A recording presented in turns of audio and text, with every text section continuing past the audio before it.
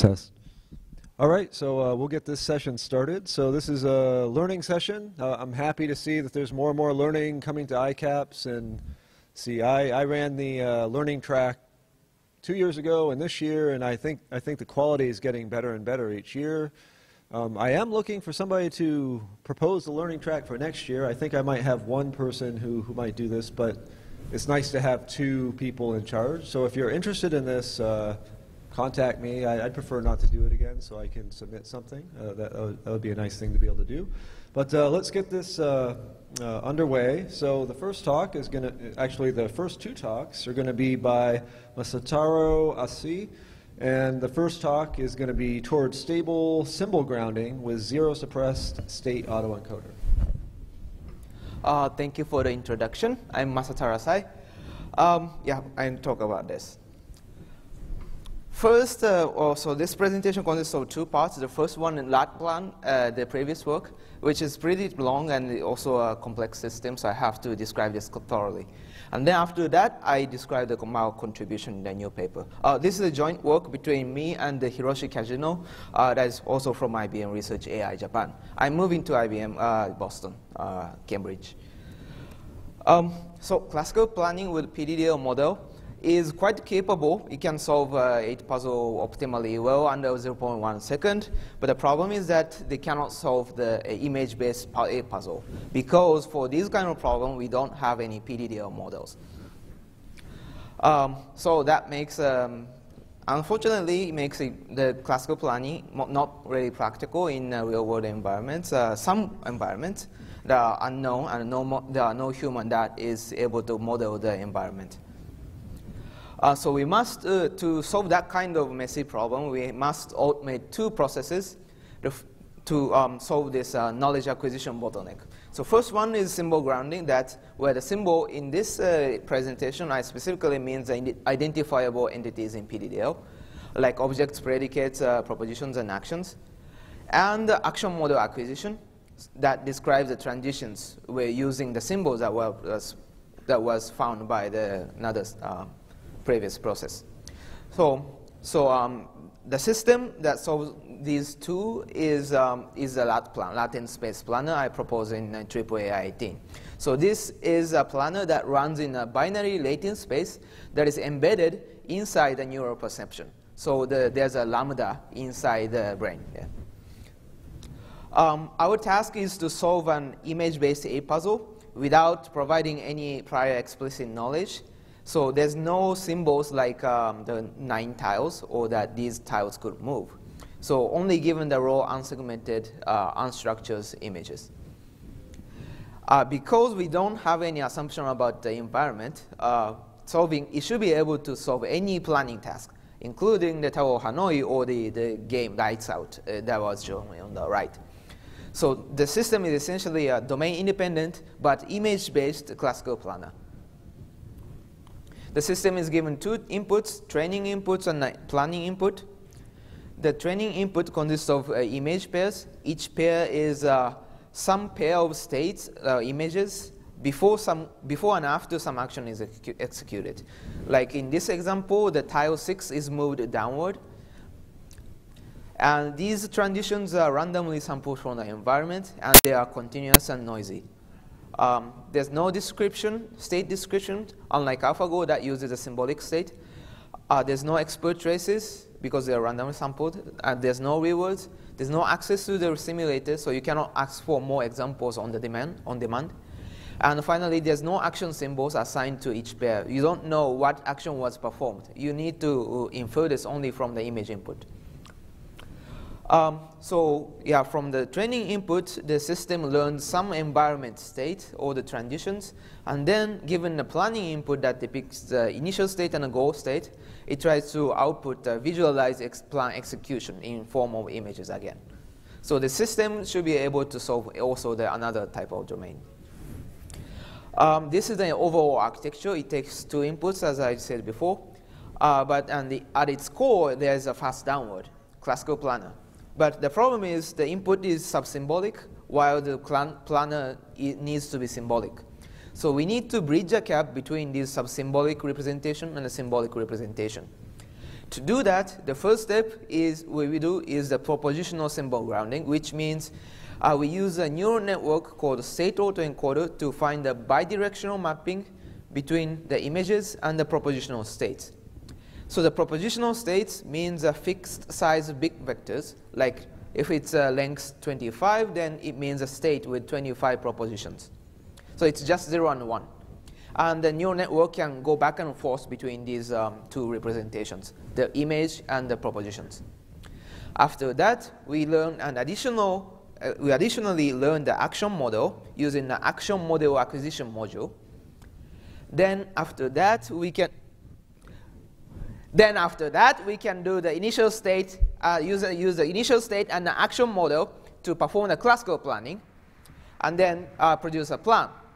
We get the intermediate states, but the problem is that these are uninterpretable, but we can decode them back to the image state in order to get something that makes sense to humans. Okay, this state autoencoder, that's the essential part, is an autoencoder. It's a type of neural network that can perform unsupervised learning. And it essentially learns the identity function. It encodes the input x, that's the image, into a latent vector z, and then map them back to the image input. And the training is performed by minimizing the error between the input and the output. So this is called reconstruction loss. The problem is that this latent vector is usually real valued, so it's not compatible with the propositional reasoning. But we use Gumbel softmax VAE that has an additional optimization penalty I describe later that enforces the latent space to be converged to a categorical representation. And specifically, if we limit the number of categories to 2, then it becomes propositional variables because it's a true-false assignment. Now, before the training, the latent space is continuous, output is random, but after the training, the latent space is 0, 1, and output is input. In the previous paper, we proposed two action, so that's the state autoencoder part. And in the previous work, we also proposed the action model acquisition module, two versions. The first one is a oracular cheating model that uses the entire state transitions. Another one is another neural network-based machine learning method that learns from small examples. I don't describe the detail, but it consists of two additional neural networks that assigns the action symbols to unlabeled state transitions, also learns the effect, also learns the preconditions, and runs a star. But while AMA1 is able to use a fast downward using a huge SAS plus file, this AMA2 is not because the action rule is embedded in the neural network. But yeah, these are, I don't touch these modules in our new paper. So I just show you some latest visualized example. Okay, now finally the overview. So our contribution is twofold. First, the closer theoretical analysis of the LAT plan, especially the state autoencoder framework. And also, secondly, the zero-suppressed state autoencoder that's new, that tries to suppresses the meaningless bits to 0 in the latent space. And this hugely accelerates, improves the performance. So there is a problematic behavior in the latent space that was found by the LAT plans SAE.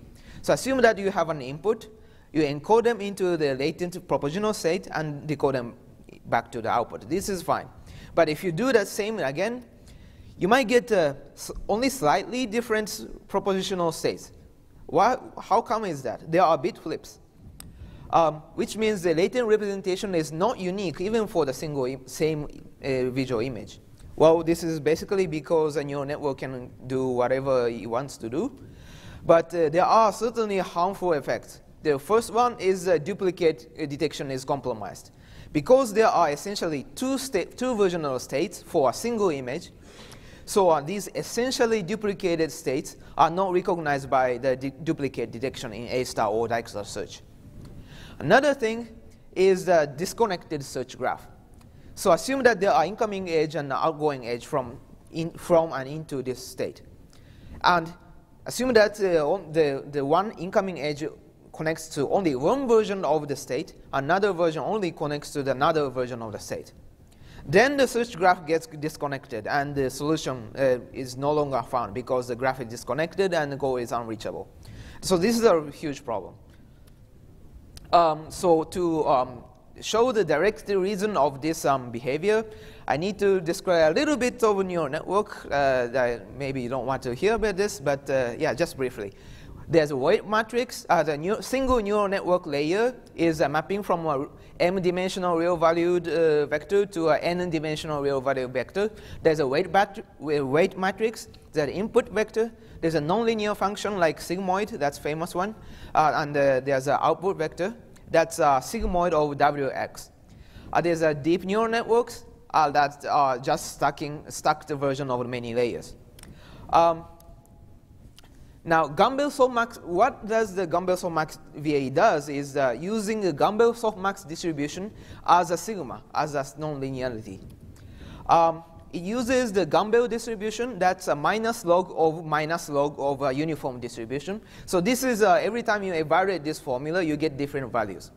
And then the Gumbel softmax distribution takes the input vector x and takes a softmax of the summation of Gumbel plus log wx over a temperature parameter tau that is a nearby exponential schedule. And this Gumbel softmax is necessary for learning the discrete representation using neural network. However, obviously it introduces the stochasticity because the Gumbel part is completely random. So that's the numerical reason of the actual implementation-wise reason of this problem. And furthermore, additionally, the neural network weights in the decoder can learn to ignore some randomly flipping bits. So neural network generates the random bits. And not only two, but there are third harmful effects. That's hyperparameter tuning. It's a headache all the time. Assume that you have a network that is too large. Then you can get the accurate reconstruction, but with there are certainly the unused capacity in the latent space. And if that unused capacity occurs, then the network starts using them in a random way. But if you have something that is too small, then it fails to reconstruct the input because it's like compressed too much and some information gets lost while compressing the input to a latent space. That's propositional. So we need to find the right sized network, but finding the right size is very difficult because every time you need to train the neural network from scratch. That's not affordable. Now we performed a theoretical analysis of the Laplace SAE. So this is a normal autoencoder. It tries to minimize the error between the input and output. This is a VAE that was originally proposed, Gumbel softmax VAE. It tries to make the current latent distribution close to the target distribution. So DKL, that's KL divergence. That's kind of similar to the distance between distributions. So if you minimize it, the Q becomes closer to P. Now, this Q is the current distribution, is a probability of the encoder emitting a certain latent vector given a certain image. And our target is a Bernoulli distribution that's a completely random Boolean variable. That sounds weird. Because, as we said earlier, we don't want any randomness. But the original formulation of the ICRR 70 paper is to make it closer to Bernoulli. But upon the closer inspection, we found that, well, it's my own code, but the sign of the KL divergence is actually opposite from the original proposed formalism, which means it's doing something totally different. It's not getting closer to the Bernoulli distribution, but it's away from the Bernoulli distribution. And what does it mean? And after we play with some math, then we found that it's actually minimizing the entropy of the latent space instead of maximizing it. So that's the core finding. One of the core findings. It's doing something that we started calling entropy regularization. It tried to make the latent space more stable. And it actually resulted in empirically better performance. And we wanted to go big. We proposed this symbol stability problem. That's a sub-problem of symbol grounding problem that gives a high-level picture of why this is so useful. So imagine if you are trying to ground some symbols from the raw observations. Then the symbolic representation needs to be unique under some equivalence relationship, like under some noise threshold. In our case, it's a noise threshold, but there are, like, it's problem specific. And the symbol stability problem, as we propose, is a problem of finding a stable symbolic representation of the raw inputs. And it's actually very important. The SSP affects all the stochastic and machine learning or neural network-based grounding methods. And actually, many recent neural network architectures use stochastic methods. So that's the problem. Also, the stochasticity is not just from the neural network, but also from the environment. That's external stochasticity. Therefore, if you want to deploy something to the real world, like an image-based one, then this SSP is hugely important. And now, we further analyze this, the entropy minimization. And we notice that it's not modeling the stochasticity of the X, that's external stochasticity itself. You cannot control that. So we propose the ZeroSuppressed SAE that addresses external stochasticity. It tries not to use new bits for insignificant changes. It penalizes the number of true bits. The bottom formula is the minimization criteria for the SAE. As a side effect, it also tries to make the number of bits being used smaller, which means there's less need for the hyperparameter tuning. Well, we conducted 5 experiments, but we only show 3. The first one is the sensitivity of the proportional mapping to the input noise. We sampled 100 images from a test data set and applied 100 different noise patterns that measure the variance of the latent space. And then it's significantly lower with the ZeroSuppressed autoencoder. It achieves the most stable representation, also reduces the need for hyperparameter tuning. Because this is ICAPS, we need to show the planning results. And we show that actually with the AMA1 and in AMA1, we achieve 5 times better success ratio of finding a plan. And with the AMA2, that's learned model, action model, we performed some vanilla SAE by 2.6% maximum. So this means that the graph disconnected issue that makes the problem unreachable are largely fixed. Another thing is the node expanded and the time spent. That's also reduced. And this is because the duplicate detection is now working better that I described earlier. So the conclusion, the take-home message is that if you want to tame the neural network for the needs of classical logical reasoning, then you need to solve the symbol stability problem. You need a unique mapping from images.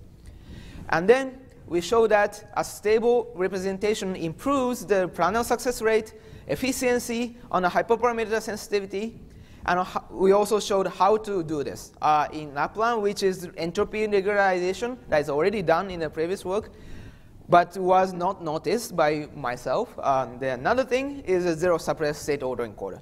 Thank you very much.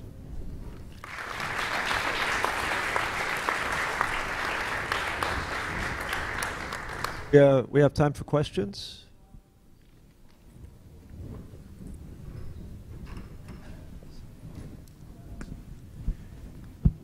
Yeah, so reasoning about the symbolic representation of the world from physical perception is really fascinating. So thanks very much for bringing this idea. And my question is, the classical planners are very sensitive to the representation of the propositions and the actions. And so I was wondering whether is it possible to try to learn a representation that helps a given planner. Because for the same problem, different representations can can help or not the planner. Could you make it a little bit larger, the voice? The latter part couldn't. Sorry. Yeah, my question. Can you hear me now? Yeah. Yeah. So my question was: is it possible to learn to try to learn a representation that helps the planner to solve the problem better? Because different representations of the same problem can make the problem difficult or easy to solve for the planner. You mean that, okay, so to train the neural network more faster using the planner inside, combine, while learning the representation, you also use planner. Is that what you mean? Yeah, I don't have the, so I have no idea. But for instance, the number of propositions you want to learn can be different. You might decide to, I don't know, to learn a 25-bit representation or 30, or even to, I don't know. Yeah, we can talk offline. Okay. Okay, thank you. I also have a question. So very nice talk indeed. I feel like the ZeroSuppressed idea is close to the beta. Are you familiar with beta VAE, like disentanglement for variation? I think it's conceptually a bit similar, also trying to find a unique representation and trying to suppress the unnecessary bits. So have you looked into it, or have you tried something? It seems fairly similar to your suggestion, I would say. Indeed, there are many, many people propose many additional optimization criteria to tame the neural network. Beta VAE is actually try to make the meaning of a different cell in the latent space having a different meaning. That's, yeah, the direction is similar, but what they actually do is the purpose is different. My case is more similar to the L1 what was it called? Regularization. But L1 regularization is typically for the continuous representation. This one is specifically designed for the discrete representation that's using the Gumbel softmax. Beta VAE, yes, certainly we are looking toward that direction. All right, yeah, one more. So very quickly, so the entropy regularization weight, so do you have any optimal way of choosing that value? Like, do you do some annealing? Do you use a fixed value? How do you choose it? I never thought about that. Yeah, we just hope that the stochastic gradient descent goes toward the optimal. I think doesn't have to be optimal. I think no, if it's yeah, the close enough is just enough, I think. Thank you. All right, well, let's thank him again.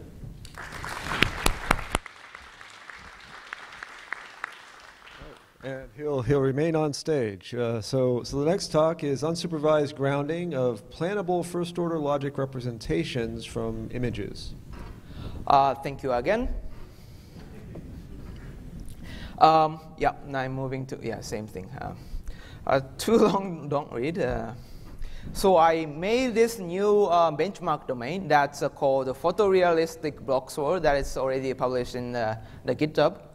And then taking this domain, we output the plan like before, but this time with predicates, not just propositions, with classical planning without Human. Yep, that's what we do. So what's uncool about the existing lab plan? It is that all we know is that the variable assignments, the variable indices, and its truth assignments, which is not at all interpretable, because we only know numbers and not true and false. So the main target of this work is to improve the interpretability of the latent space by using some of the first-order logic, although not fully. So if you go from propositional to the first-order logic, now let's look at the propositional logic. It's just the truth assignments to the distinct the propositional variables like P true, Q false, and R true. This is not at all. It doesn't make you don't know the meaning of P and Q. If you don't know the meaning of P and Q and R, then you cannot pass this result. But if you have something predicate, then the truth assignment is performed onto the tuple of the predicates and the arguments. And in this case, P Canada, US is true, P US Japan is false, P US and Mexico is true. Then we can guess, humans can guess that the meaning of P can be interpreted as next to relationship, even if this P itself, predicate itself, is anonymous. So that's the main difference. And fundamentally, it is because the first-order logic provides a structured representation that is noted in the famous textbook, where the arguments help the interpretation. So we propose first-order state autoencoder, a neural network that obtains an interpretable discrete representation that is also compatible to the pre-digital planner. So overview, its input is like this image, cute monkeys.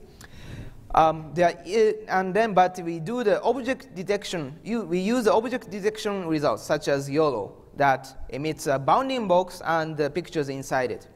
So this is already an active research, and it's already kind of getting high accuracy.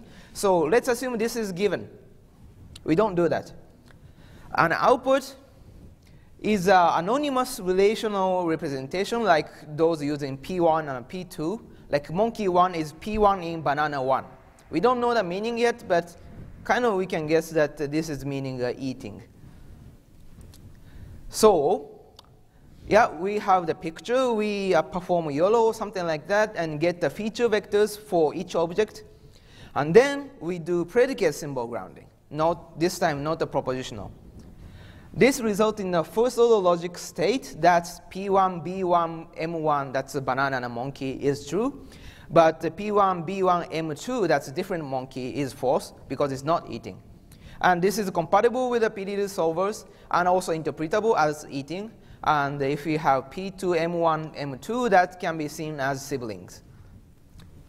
An important assumption, again, object detection is given. Let the computer vision community do their job. But predicate symbols are not given. These are unsupervised learning in order to address the knowledge acquisition bottleneck. Now, this is a large network, but I describe step by step. This is the first order state autoencoder. So the input is an image object list of object vectors. We next use a hard attention with Gumbel softmax, which doesn't make sense because I should describe what this attention is. Attention is a neural network that extracts an element by a dot product. It's a neural network outputs some vector that sums up to 1. And if you take the dot product, it's essentially taking one element out of the original matrix. This has been shown to be useful in many tasks, like machine translation. Famous one is attention is all you need, which took best paper award, I think, as far as I remember. And then another thing is memory head in a neural Turing machine. And these existing work usually use a softmax, that means a soft attention that produces a probability vector instead of one hot vector. Which means if you take the dot product, then result is a mixture of multiple objects we don't want. And we want a single object instead for the sake of interpretability. So, as again, we use hard attention that is activated by Gumbel softmax that converges to a one-hot representation, not just the probability vector that sums up to 1. Here's a hyperparameter. We have 3 attentions here because we specify that our predicate is RET3. After taking the dot product, we get the argument list for the predicate. And then using this argument list as a matrix input, we have several predicate networks that outputs a single Boolean value. Again, this is activated by Gumbel softmax, so it returns a true-false assignment. Each predicate network represents a predicate, and there's a hyperparameter for the number of predicates. And finally, this step 2, 3, 4 form a single predicate unit, and there are multiple such units. So in the z direction in this slide, there's a hyperparameter for specifying the number of PUs. The important thing is that these are not sharing the argument list, but sharing the predicate network weights in order to ensure that each predicate network represents something the same function, same Boolean function. This also has an effect of reducing the model parameters. And if you don't do this PU network, PU, then every time only a single set of arguments are used by the network. But because we have multiple predicate units, we can apply different parameters to the same predicate to make it more generalizable. Now, finally, from the 0, 1 vectors, we reconstruct the input. This is the blocks world, as I said before, as shown before. And we just assume that object detectors extracts the object. as well as a bounding box. In this domain, there are 3 actions. The one is a move, that is in the original blocks word. But we also have polish and unpolish action that changes the surface material of these blocks, because we want to address some visual aspects, not just positions. Now we use this FOSAE to the extracted objects, and we assume that there's a perfect object detectors, so we just use the information from the image generators. In the future work, in a much more practical scenario, we can use the real neural object detectors. Then we resize the image patch to a fixed size, 32 by 32, to get the feature vector that's 3072 dimensions. And also the bounding box that's discretized by 5 pixels, results in 200 dimensions. So each object has 3272 dimensions in total. And we have like 9 or 5 or 4 of these objects as an input. This is an example of the input reconstructions using hyperparameter UAP equals 10 to 100.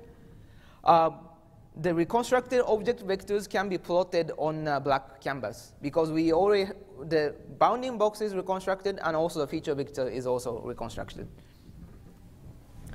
This is the object-wide reconstruction. We see that it's pretty accurate, although there are some blurs in the output.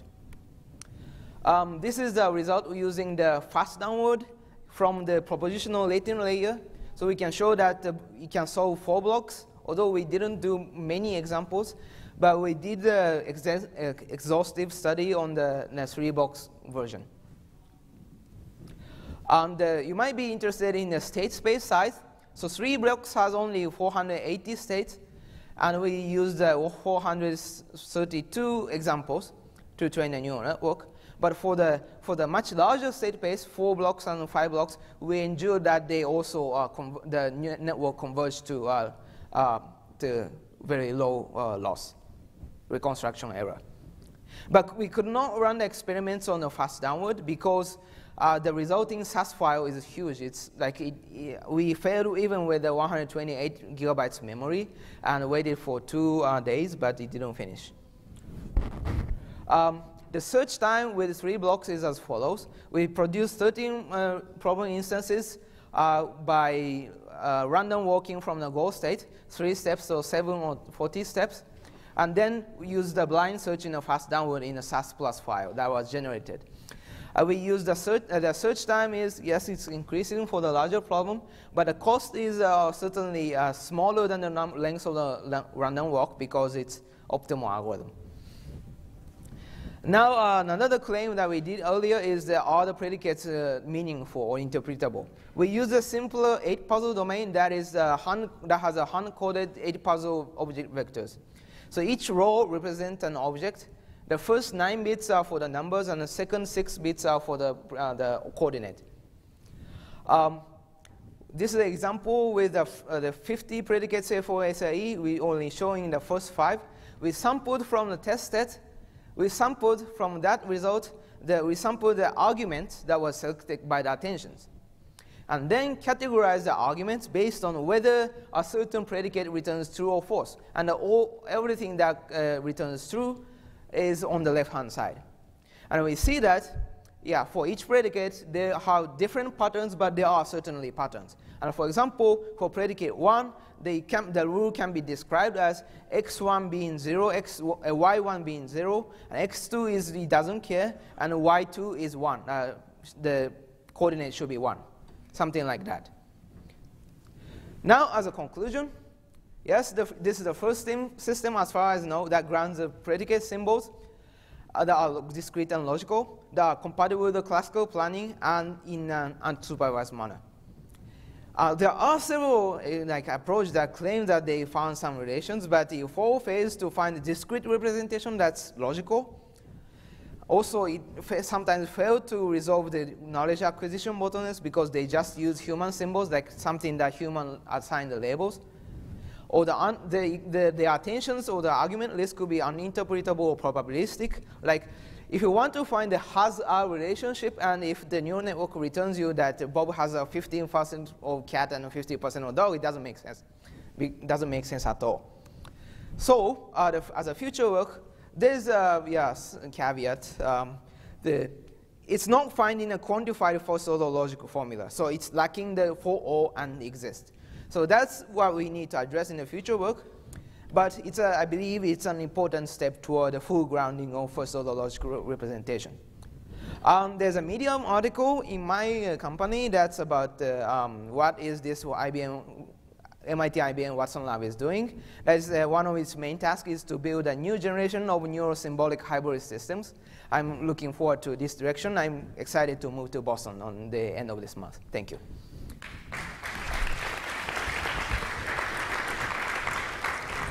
Questions?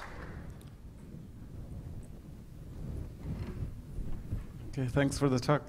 It's quite interesting work. So I was wondering how robust this is to noise. If you move a block a bit in the image, how robust is this to it really matters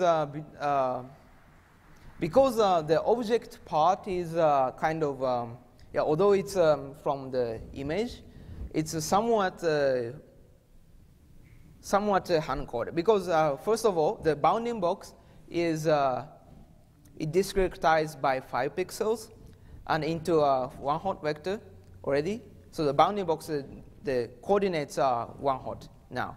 But we can use the real value for the coordinate. And if we use that, then the system should be quite robust because it's a neural network. It tries to minimize the Euclid distance of the coordinates. So it should be quite, at least, robust. And as long as the movement is within that 5 pixel, even in the current system, if it's even in the 5 pixel, it doesn't change the result.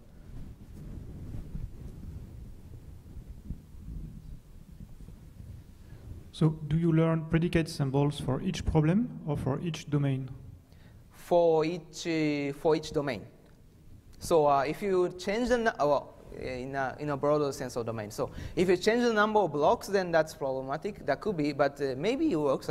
I never tried that. But within the same set of blocks, then it should work for every state.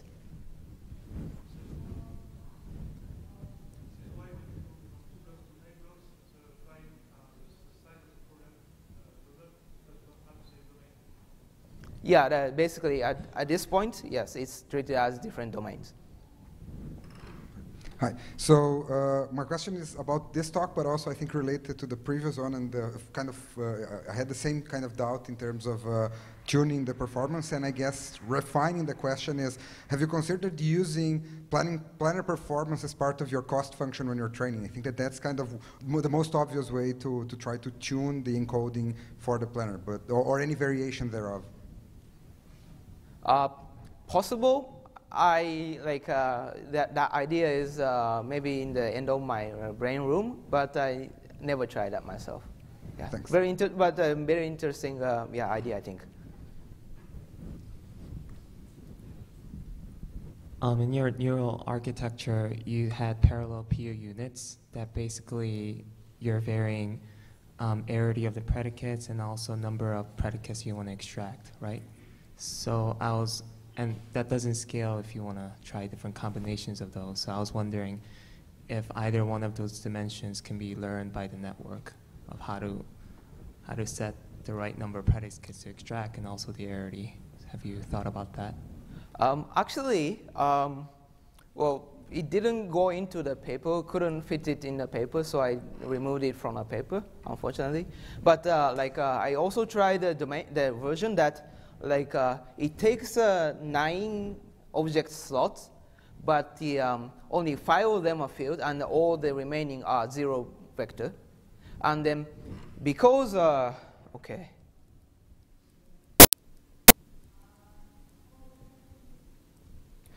because this attention part is sort of tries to adjust the positions by itself. So as long as you have the maximum number of slots, that's 9, that's larger than actual number of objects, then it can handle variable or number of objects. But it's not in the paper, so yeah, hopefully in the future work. All right, so you can ask other questions later, but let's thank the speaker one more time.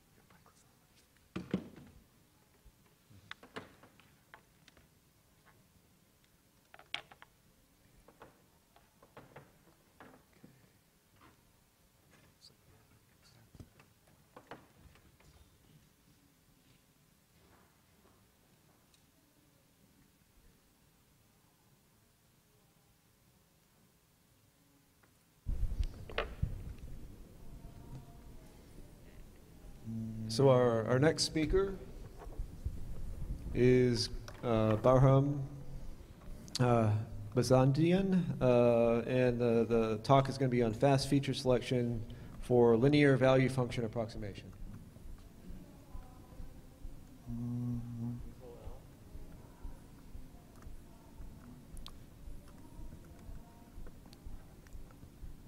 Sorry. Let me open it with the...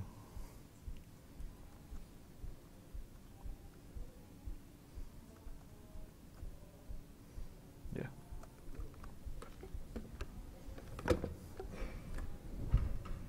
Hello, everyone. My name is Bahram from University of New Hampshire.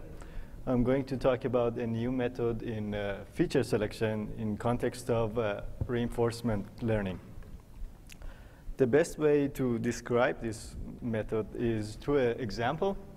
Most of you know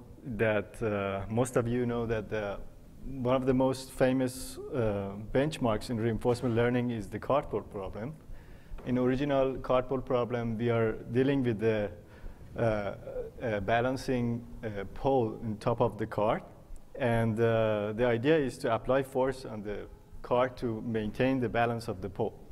So the original state space is simple, something like two-dimensional, and we only have to focus on the theta and theta dot, or angle and angular velocity of the pole, to make sure that the pole is balanced or not. So if the agents can maintain the balance of the pole at each time step, we call it a success, and if the pole passes some certain angle from a vertical line, we call it a failure. But in our problem setting, we're not dealing with the original state space. We are dealing with the image data. So, for example, there's a camera is observing the cart pole, RGB camera, for example. So the agent doesn't have access to original state space. This setting is very similar to controlling Atari games that you might know about. That they use this imagery data, the pixel data from the emulator to control or play Atari games. Because the state space is now much larger than the original one, we pre-process those images in order to make them a grayscale. So every scale is something between 0 and 255. And we crop it in a way that the pictures are more or less like that, the one in the middle. So we're dealing with much larger state space dimension. We're using OpenAI Gym simulator. In OpenAI Gym, every time step that when you want to calculate the theta and theta dot of the states, you need to, the simulator uses those formulation and equations to come up with that. But the concept of time is missing in the image. So one single frame doesn't deliver that kind of information. So we have to create a sequence of image, or better say 3 frames in a row, that creates a Markovian state, that the agents can extract those information from the 3 frames. So you see that the state space dimension is even higher than we expected. Since we are dealing with the reinforcement learning problem, in the reinforcement learning, we are trying to interact with the environment by selecting action. In a given state, the agents select an action, and then the environment responded with the reward signal. So in our setting, in our problem, when the agent's trying to pick, the agents normally try to pick left and right. And if the pole is balanced, the agent receives a +1 reward. And if it's not balanced, if it's failed, receive a 0 reward. And since this is somehow an episodic problem, we're going to stop every episode at level 200, that the return can't be maximum more than 200. So the maximum return that the agent gets in every episode is 200. Value function is the component in reinforcement learning that they're looking for. So if you find the true value function or optimal value function, you solve the problem. The idea is that the value function gives you a value of every single state that you're in. If value of each state, I mean, you're always, the agents try to get to those states with the maximum value, and it's the idea of predicting the collective reward that you can get from that state onwards to the end of the episode. So one of the way that you can calculate this, estimate this value function is linear value function. And the idea is to combine the features, just a linear combination of features or weighted linear combination of the features. So it's actually two problems. One of them is to come up with good features for that state. And the second is finding those W's, which is also define the value function itself. In this talk, we don't talk about W's, how to find the W's, because there are methods already helping us to find them. For example, we use a fixed point method for that. But we're talking about how to find those features from the state space, from the state. In the image case, for example, it's like a weighted sum of the pixels number for every single state. But the problem with that is, first of all, we're dealing with the state action, meaning that every state we need to choose an action, and we need a new set of W's for every separate action. So we added those blocks, 0 blocks to the state to show that the difference between taking action left or taking action right at every single state. So the dimension of the state space is now something like 11,000 compared to the 2D at the beginning. So the problem's getting more complicated as we go forward. Now we are dealing with too many features, too many pixels that we have to interpret at every single state. And the problem with that is obviously overfitting, which is due to curse of dimensionality. The more dimension you have, when the dimensional space is so high, doesn't matter how many samples you have, the dimension is going to be sparse, and learning in a sparse space is very hard. And computational complexity because of the so many features that you need to deal with. So there are methods to overcome these problems. One of the famous one is regularization, which is just adding more information to the ill-pose problem. And the method that we are interested in this talk is feature selection, meaning we're looking for a subset of features instead of using all the features, or generating much smaller number of features from the original raw input features, which is, in this case of carpool, is just pixel data. So our contribution is a new fast method to create these features from the raw input data. And the method is relying on the low-rank approximation of a transition matrix. So the transition matrix just explains the dynamic of the system or Markov decision process model. And we also provide some theoretical work for finding the upper bound on the Bellman error, which is important in the context of reinforcement learning. And also, we have some sort of insight in the final version of the value function that gives us some idea how value function is deciding over the actions. There are many different feature selection methods that I'm just mentioning the most important one. Proto-value function, which is related to the connectivity of the states. Spectral approximation, finding this feature, or better say, basis function from the transition matrix, is trying to find the eigenvectors of the transition matrix and use them as feature. Krylov subspace is about finding the images of the raw reward function projecting on the transition matrix or power of transition matrix. Bellman error basis functions are trying to find these features from Bellman error. And the most relevant features to our talk is linear feature discovery. And because it's very similar to our work, I'm going to explain it in the next slide.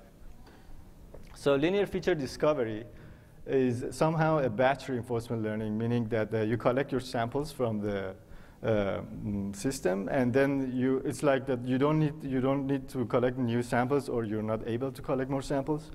In this work, they put all of the state actions, the current state actions, in one matrix. I show it with matrix A. And then they put the next state as action corresponding to that state space in the another block matrix, matrix A prime. And they're looking for an encoder, linear encoder and decoder to predict the next state action. So the encoder is trying to reduce the dimensionality of the current state action, and then the decoder brings it back to the next state action. In the same time, they're trying to predict the reward vector. So this is somehow an iterative process, and it's coming from coordinate descent. The idea here is to find that encoder and use them for features. But the problem with this method is that it takes a long time to converge, or sometimes doesn't converge. And the final result of the encoder is not always fixed. The other problem is that they're trying to solve a non-convex optimization problem, which is going to be problematic by itself. Our method is somehow related to this, that I'm going to explain it here. So we use the same matrices that I just described in the previous matrix, previous slide. We want to generate the compressed transition matrix of the model, which means that you're just projecting your original transition matrix over the raw features or raw samples that you got from the beginning. The equation on the top corner shows exactly how we calculate this transition matrix. And we try to approximate this matrix by low-rank approximation or singular value decomposition. So you can see in that picture in the corner that the transition matrix is going to be decomposed to two different matrices. The matrix U1 is actually the left singular vectors of the transition matrix. And we figured out if you combine that with the reward predictor, which is also a projection of the reward on the features, on the raw features. And this combination gives us a very robust feature that we can use for controlling the carpal. So one of the most factors to evaluate a good value function or evaluate a good set of features is to measure it with Bellman error. The smaller Bellman error, meaning that the approximation that you're having is closer to the true one. So our method is saying that if the transition probability is low rank, so that low rank approximation leads to a zero Bellman error, meaning that our approximation is pretty much the same as the optimal one. And even if the transition matrix is not low rank, the Bellman error is equal to the most significant singular value that you throw away in your approximation. And this is a very good analytical interpretation, because we always look for a measure to find out if the final value function is really useful or not. Here I'm comparing the method that I described, the linear feature discovery, and also our method, fast feature selection. It's very interesting to see that, for example, with collecting 200 episodes with a random policy, we collected 200 episodes of samples with the random policy, and we generate features to control the carpal.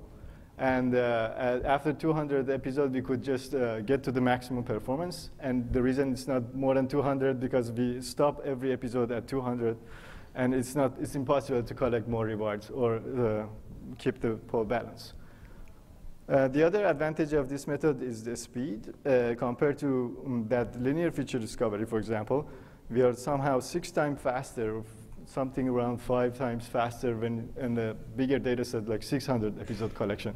And this is important because the problem that we're solving is pretty much simple, but then you're dealing with much bigger problem. You need to collect much more samples, and this is going to be much more scalable compared to the other method. And this picture is showing the coefficients of the linear value function. The coefficient means that when you, for example, have a 3-frame image from your carpal, you can multiply every single with these numbers, and you get your Q value, or the value of the state. And it's interesting to see that how agents figured out the dynamics of the carpool without having access to the original state space. So if the pole is in the middle, you get a higher value. And the reason of that, because the pole, those pixels that represent the pole is black, meaning they're 0. So when the pole stands in the middle, you get the much bigger value than compared to the location that the pole is about to fall. And that was very interesting for us, that you can see this through a linear value function, but normally it's harder to see this kind of insight in a different methods like black box method, that you don't see what's happening exactly inside. As a conclusion, I have to say this problem of feature selection or feature generation is an unsolved problem. It's a very hard problem that still a lot of people are working on it. And since it's a very interesting topic that is not solved yet, how to represent the state with a smaller number of features. And our method is just a contribution to that path that is trying to construct these features from the transition matrix.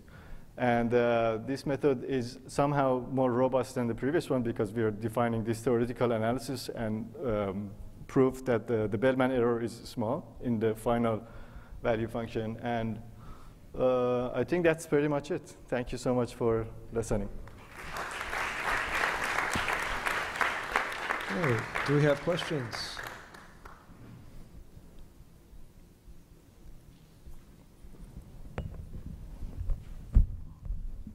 Thanks. So it seems to me that you need to cover all the state space to get an optimal policy. Not necessarily, because you collect samples. This sample is representing a partial part of the state space. And this producing the features in a lower dimension tries to generalize the whole state space. So the policy we use to collect the samples is random. And using a random policy meaning that you don't know what you're getting. But the idea of making this compressed dimensional feature space is trying to generalize those samples that you're getting. So it's not necessary that you collect. Maybe in some cases that you don't get to the most important states. For example, in mounting car, when you have a random policy, you never get to the top of the mounting. Yeah, so in those cases, maybe you're right, because we never have a sample that achieves any reward. Right. But if you have an average type of policy that gets you to those states at least once or twice, then it's still possible to generalize. Okay, thanks. Yeah, so I guess I'll ask a question. So you're dealing with images here, which is very, very unintuitive that you would use a linear function for images. So do you have anything to, so I would expect that most policies for images will need to be nonlinear. Yes. Do you think you have, like this has any insights into? So the insight would be maybe if you look at DQNs, the architecture, normally the first layers are trying to extract feature, and the last layer is a linear layer. So it's somehow it's like if you figured out the features, then the last layer is a linear value function. And that's also give us the idea that everything could be done in the linear function if you have a great feature. And the idea is to maybe this kind of work can be combined with the deep nets, but we want to say even with the singular value decomposition, you can generate those good features that you don't really have to use deep net, and this is much faster and gives you the Bellman error bound. And this bounds doesn't exist in the, for example, deep learning or black box learning. And gives you much more guarantee that your final value function or final policy is going to help you to get to best return that you're expecting. That was the idea. Okay, well, thanks. Thank you. Let's thank the speaker again.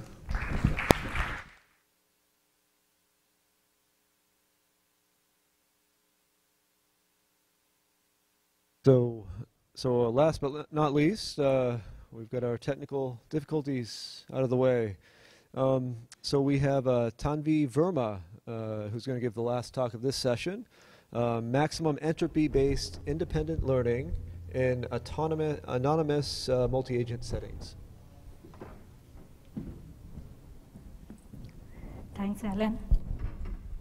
Good afternoon, everyone. I'm Tanvi from Singapore, and it is a joint work with my advisor, Pradeep Varakantham and Hoong Chuin. My work is motivated by the problems when there are multiple agents present and matching of agent to customer demand is done on a continuous basis. For example, taxi aggregation companies match taxi drivers to the customer demand. Aggregation companies use services of delivery boys and delivery vans to deliver food. And for online shopping, the aggregation companies connect shippers to the traveler or courier personnel to serve the same-day delivery requests. There are few characteristics of these domains. The interaction between these individuals are anonymous. That means, for example, whether a demand will be assigned to a taxi driver or not is dependent on the number of other taxis present in that location and not on the identities of the taxis. These individuals are self-interested and they want to maximize their own long-term revenues. And typically, a large number of agents are present in the system. For example, there are around 40,000 taxi drivers in a small city like Singapore. And most importantly, the goals of aggregation companies to maximize the overall revenue is not aligned with the goals of these individuals.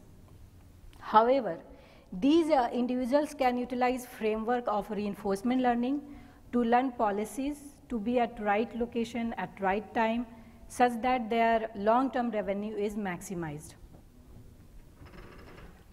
But there are few challenges in using reinforcement learning. Presence of multiple agents makes the environment non-stationary. That means when an agent receives a payoff, it is not just because of his own action, but it is resultant of the joint action of everyone. And these agents are non-cooperative and non-communicative, so you won't be able to know what others are doing. And the scale of problem is very large.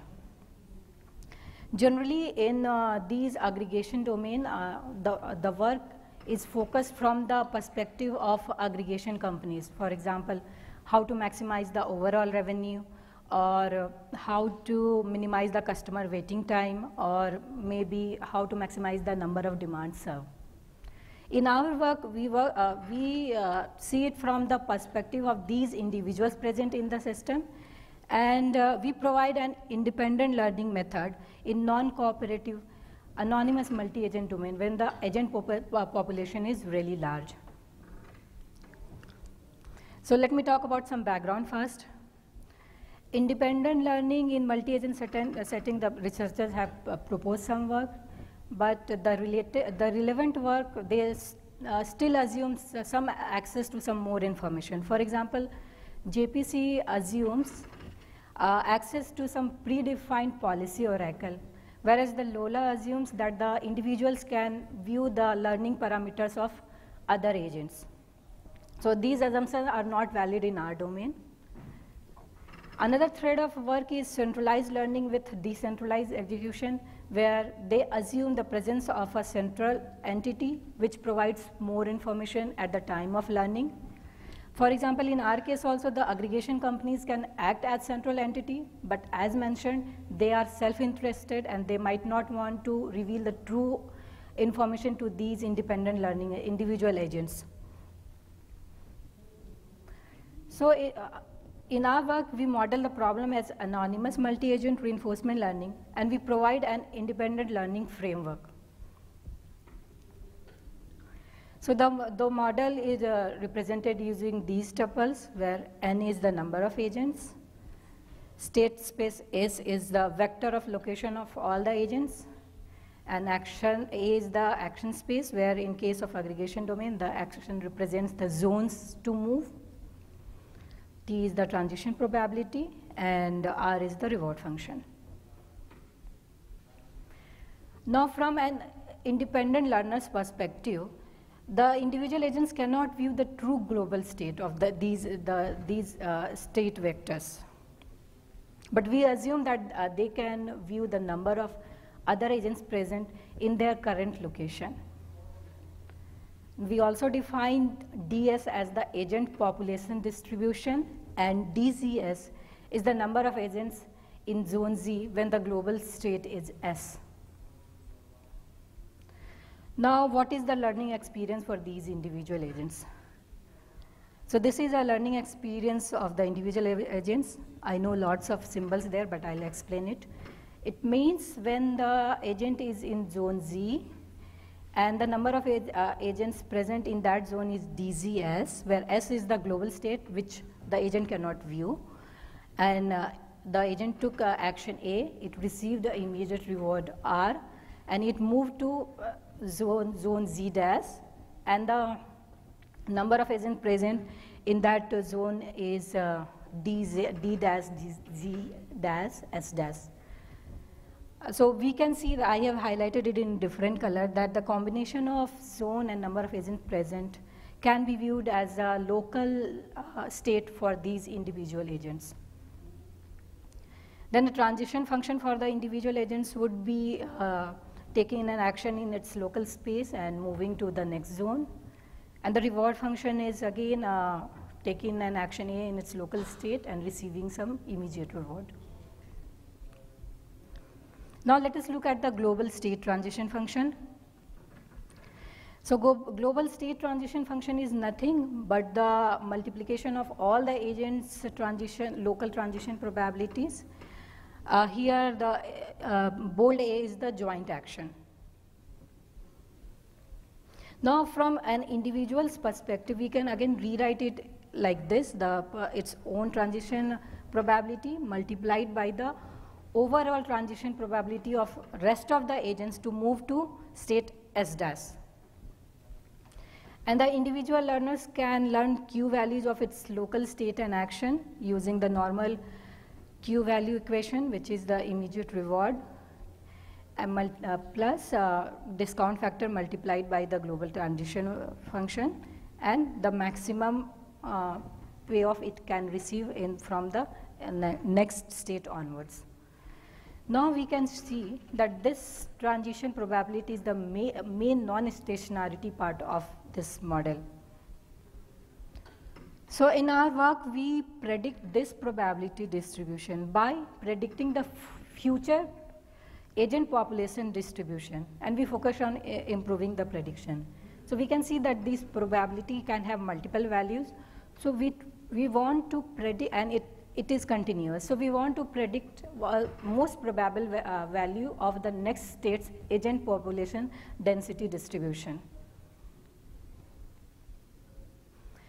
So the key idea is to maximize entropy of the predicted future agent population distribution, which is inspired by principle of maximum entropy, which I will explain in next slide. And also, if the agents are taking an action in such that the population distribution, entropy of the population distribution in the next time step is maximized, and if everyone is taking that action, then it will reduce the uncertainty in the action of other agents, what others are doing. So it will reduce the non-stationarity. And because the transition and reward functions are homogeneous, and only all the uncertainty comes from the policies of other agents and maybe the demand arrival. So if we decrease the non-stationarity, then it will decrease the variance in the experiences of all the learning agents. Now coming to the principle of maximum entropy, it states that the best model of a probability distribution is the one that assigns an unbiased non-zero probability to every event that is not ruled by the past data. So the idea is to maximize the entropy related with your prediction based on these constraints. So in our case, this is how the entropy will be computed over all the zones, what is the predicted density, and this is the maximized entropy of the probability density distribution. And because it is a probability, then it should sum to 1. And the expected values. So suppose you have seen there are k experiences of viewing agent densities in zone Z dash, then the expected value of that prediction should be similar to what you have seen in the past. To incorporate these things into our model, we propose 2 algorithms, density entropy DQN and density entropy advantage actor critics.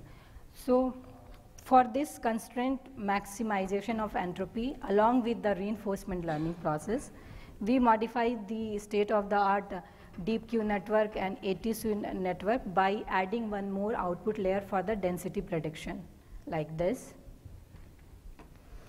And then we use, in the target Q values, when we use in the neural network, we add one entropy term of the predicted density.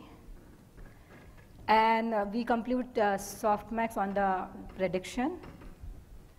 And for the expected value to be same as what we have seen on an average in past, we minimize the mean square loss of the density prediction.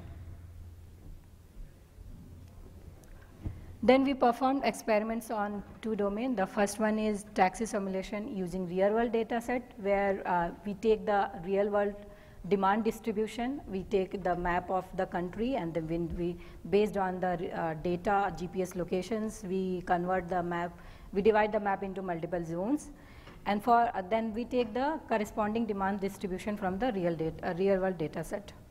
We also perform a synthetic simulator, which is online to offline service simulator. We use Gridwall to simulate this simulator, and we generate different scenario based on the demand pattern, what is the trip pattern. So demand is demand to agent ratio based how many agents are present in the system and what is on average demands are being generated in the grid. And the trip pattern, so it's quite possible that there are zones which generally receive long distance trip. For example, airports which are generally outside the city, and they will receive longer trips as compared to city center where the trips will be shorter.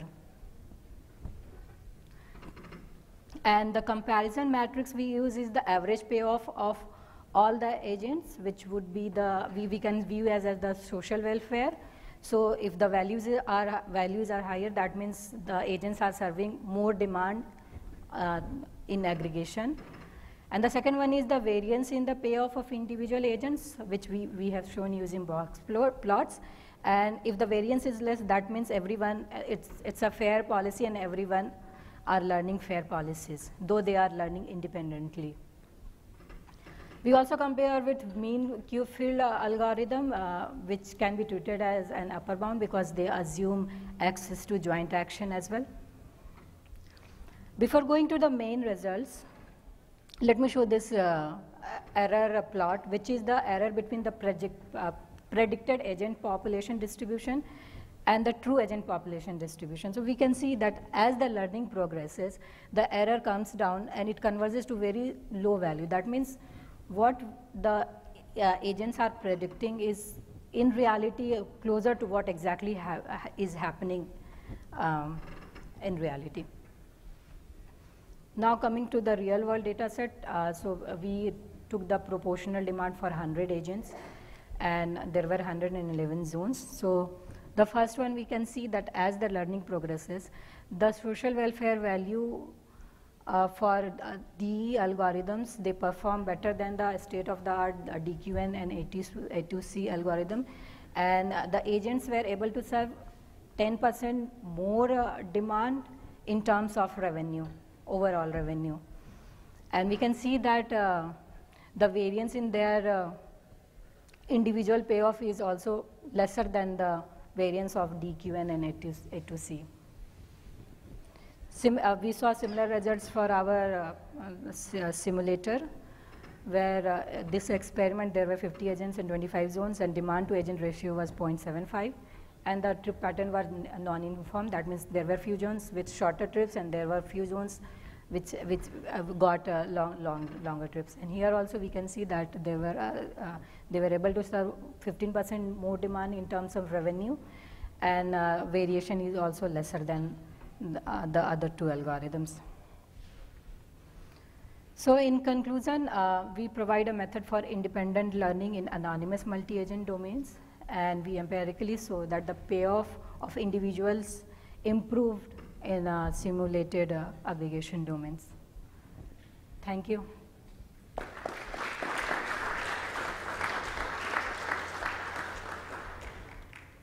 We have time for a few questions. This may be naive, but in a distributed taxi environment, if every agent is learning using the same kind of data, they might all converge to the same policy. So they might all go to the airport and no one will serve some other parts of the city. So I didn't quite get how your method will get around something like that. Yeah, so I have tried to emphasize that it is independent learning, so everyone is learning from their own experience. It's not a centralized data which everyone is learning against, so everyone is learning from their own experience. And in these kind of domain, everyone's action, because I'm predicting the density distribution, agent population distribution over next time period, so what action everyone takes affects those distribution. And everyone is learning from their own experience, so it won't be that everyone is learning the same policy. So that's why we see the variance. If everyone has learned same policy, then their expected payoff would be the same. But there are few agents who are performing better than some agents. So some of them has learned on an average better policies.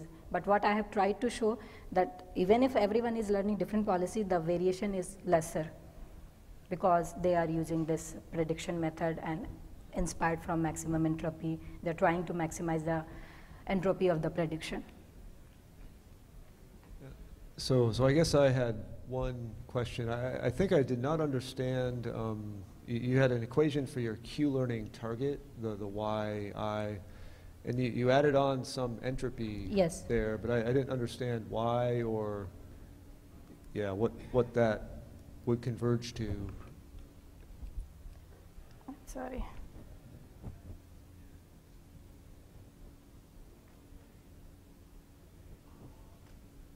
Yeah. So because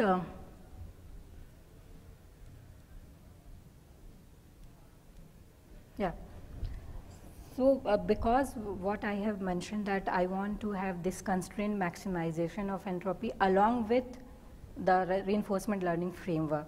So that's why this is the entropy of what each agent is predicting. So entropy of that prediction, because we want to maximize that. And in the reinforcement learning framework, we are also maximizing the reward, expected reward. So that's why I have used both the terms here in my Q value target prediction, such that I'm maximizing my return as well as I'm maximizing the entropy of my prediction in the same go. Well, it's a little past lunchtime, so let's thank the speaker. Thank you.